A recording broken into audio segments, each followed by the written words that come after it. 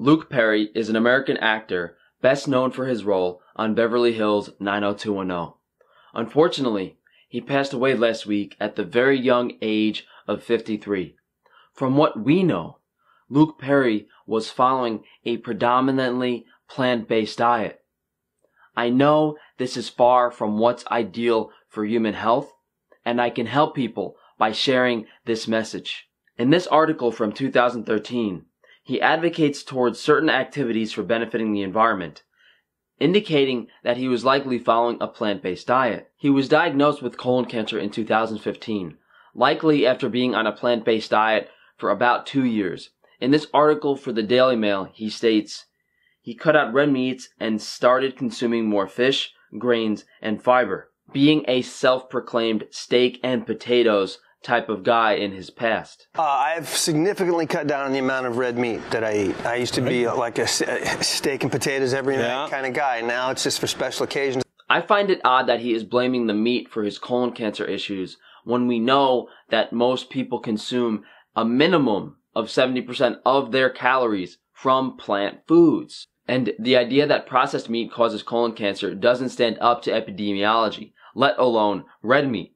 8 cohort studies were included in the dose-response analysis, which suggested that a 100 gram per day increase in red meat consumption was not associated with a significant increase in colorectal cancer risk. He also increased his fiber intake, but there is no evidence that dietary fiber intake affects colon cancer rates. This study also shows high dietary fiber intake was not associated with a reduced risk of colorectal cancer. Something really alarming about this is that Michael Clark Duncan actually suffered from a heart attack after adapting a vegetarian diet as well. But what is actually happening here?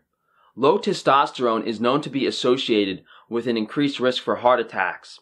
And we know that a vegetarian diet can lower your testosterone. Here we see the Seventh-day Adventists, a predominantly vegetarian and vegan group, with lower rates of testosterone as well as estrogen. This study shows that low testosterone increases risk for stroke in men. This may be because of legumes, especially soy, that can decrease testosterone and increase estrogen, especially in men. Soy can also impair thyroid function. This study shows increased risk of hypothyroidism with soy consumption, but this may also be related to an iodine deficiency, because consuming high amounts of vegetables, especially from the cruciferous family, can exacerbate an iodine deficiency. These cruciferous vegetables contain anti-nutrients known as goitrogens, which can inhibit your body's ability to uptake iodine. This impairment of the thyroid function has incredible implications in regards to heart disease. Hypothyroidism is associated with decreased cardiac output due to impaired relaxation of vascular smooth muscle and decreased availability of endothelial nitric oxide. This produces a cascade effect of increased arterial stiffness that leads to increased systemic vascular resistance. Thyroid hormones also impact the renin-angiotensin-aldosterone system. Renin substrates are synthesized in the liver under the stimulus of T3, a thyroid hormone. Thus, in a hypothyroid state, diastolic blood pressure increases, pulse pressure narrows, and renin levels decrease. What this does is reduce an enzyme that produces something called angiotensin II, and angiotensin II regulates blood pressure. This results in diastolic hypertension that is often sodium sensitive, essentially high blood pressure. And we know that you cannot have heart disease without high blood pressure present. A hypothyroid state also results in decreased expression of hepatic LDL receptors and reduced activity of cholesterol A monooxygenase. This breaks down cholesterol, resulting in decreased LDL clearance. Also noted are elevations in both C-reactive protein and homocysteine.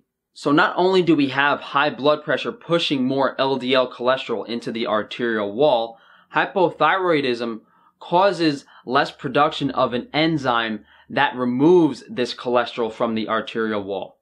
This, combined with the high levels of C-reactive protein, which is an indicator of inflammation, and the high homocysteine levels, that is a piece to the puzzle that we will discuss in a few minutes. Thyroid hormones affect endothelial functions mediated by another thyroid hormone receptor, Activation of this increases coronary blood flow, decreases coronary resistance in mouse models, and increases production of nitric oxide and endothelial and vascular smooth muscle cells. Thyroid hormone activation of this induces angiogenesis by initiating the mitogen-activated protein kinase pathway.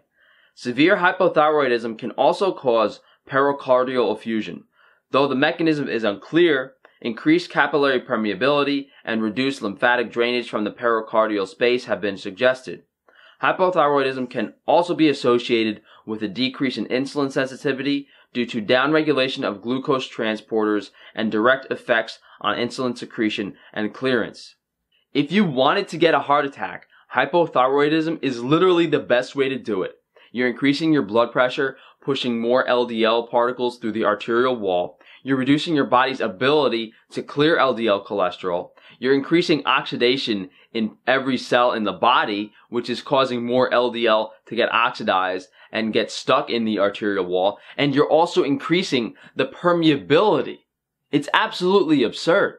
Another possibility is that both Luke Perry and Michael Clark Duncan had an MTHFR gene mutation, and they were unable to convert B vitamins efficiently in their body through methylation.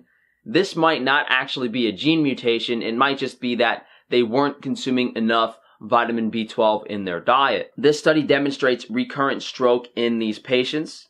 If they weren't supplementing B12, this study shows malabsorption can lead to stroke-related issues as well. Hyperhomocystinemia is a medical condition characterized by an abnormally high level of homocysteine in the blood, linked directly to low vitamin B intake. This is why it's super important as a vegan to get your vitamin B12 levels tested. This combination of high homocysteine levels and impaired thyroid function paint a pretty clear picture as to why these two men may have suffered from strokes. High homocysteine in the blood causes accumulation of reactive oxygen species, resulting in cell death in the body due to oxidation. Protein also oxidizes through homocysteinylation and thiolation, increasing oxidation of cholesterol as well as oxidation of protein. This is by far the most significant argument there is against a plant-based way of eating. And not just a plant-based way of eating, any diet low in animal foods can potentially suffer from this issue. Protein intake is also shown to have an association in stroke patients. Low protein consumption may be observed in patients with stroke in both sexes. If high blood pressure is shoving oxidized cholesterol into the arterial wall and your body's ability to remove that is impaired, then what happens is white blood cells in your body will bind to these oxidized cholesterol particles and try to take them out. But this hypothyroidism and this high homocysteine also causes the protein cells to oxidize. So these white blood cells gather up all this cholesterol, they get stuck in the arterial wall, and then they oxidize themselves and they burst and they die. If you want to have a stroke, stop eating meat. Stop consuming B12. This is a guarantee that you will have a stroke. This is a proven mechanism in the body. Every vegan likes to spout up and down that a plant-based diet reduces heart disease. Doesn't look that way after what we've seen today. Especially considering every single indigenous group consumed approximately 45 to 65% of their calories from animal foods. Meat plays a fundamental role in the health of every single human being. This is really unfortunate. I don't want to see this happen to everyone else. As much as you could argue, oh, even the average person needs to take B12 injections, blah, blah, blah. Methylation is a process in the body that is determined by your genes. Different people have different capabilities to convert vitamin B12 in their body. Impairing this by going on a plant-based diet can cause health issues in certain people. And the only way to fix or alleviate these health issues is the easier way, to consume high amounts of animal foods and possibly vitamin B12 injections. Oral vitamin B12 supplements, not going to cut it. Thank you guys for watching. Please like, subscribe, and share the video if you can.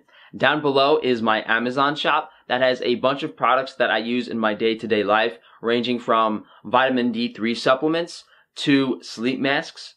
Also is my Patreon, where you can get one-on-one personalized question support. On my website, frank-tufano.com, I sell some hygiene products, just minimal ingredient, tooth powder, deodorant, lip balm, moisturizing cream, as well as hair pomade. You can also reach out to me on that website for one-on-one consultations in regards to improving your overall health through diet, exercise, sun, and water. You can also reach out to me via email, frankatufano@gmail.com. I'm on Twitter, guys. I'm on Instagram. Thank you guys again so much for watching, and enjoy the rest of your week.